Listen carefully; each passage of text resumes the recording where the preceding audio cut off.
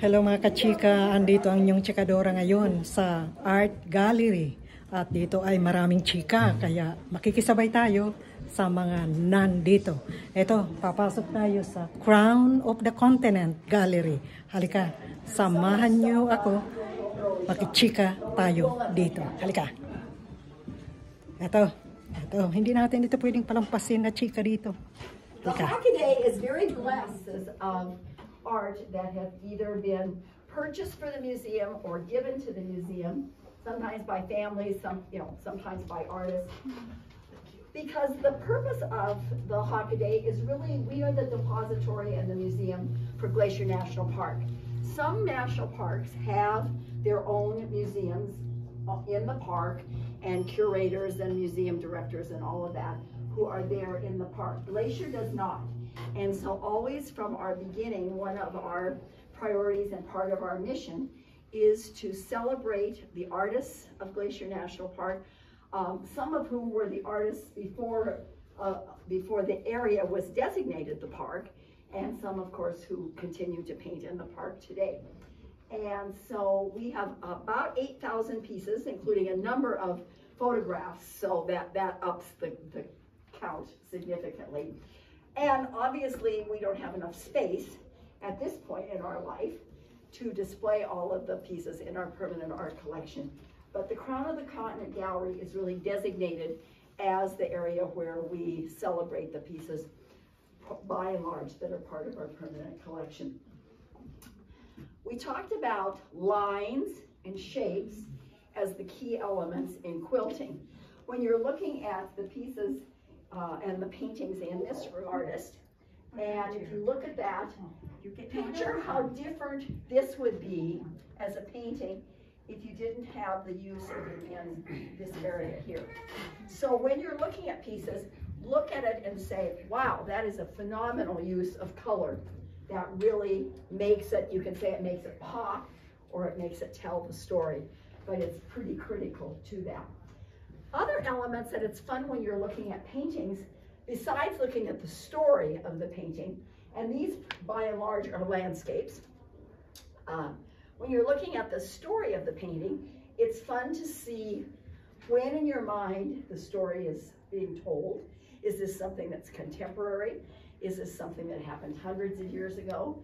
Is this something that may be way out in the future? Who knows?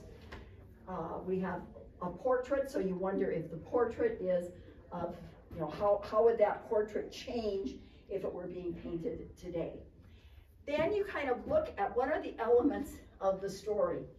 And is there, with a group our size, if we were to take a piece, and we can use this large one right here as an example, if we spent time looking at Gary Schilt's painting and each of us kind of telling a story, we'd all have little different bits of the story that we would tell. But again, look at what you're seeing the artist might be telling us. Look at it.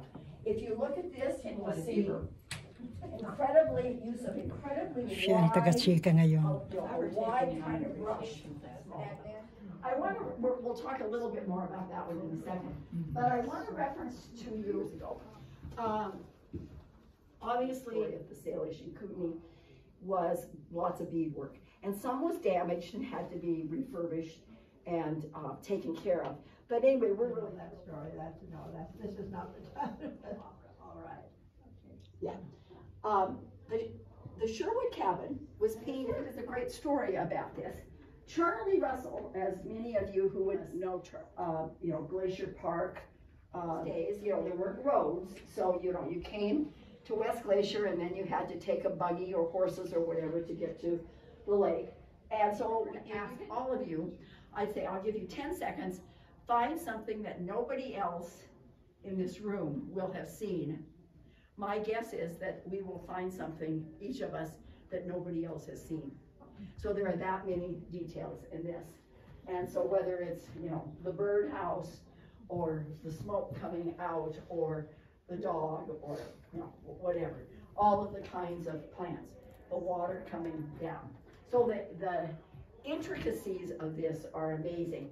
And I contrast that with a painting like this one, which again is being done with very interesting brush strokes, but not nearly the detail as you would look at that. Powerful story, I get the story, you know, and people will say, well, do you have to do the detail to tell the story? No, you don't have to do the detail to tell the story, but it's interesting to just see how two artists looked at mountains and scenery and are portraying them in such very, very different ways. Okay, next item. I think we can maybe do upstairs and see that. That's all we want, right?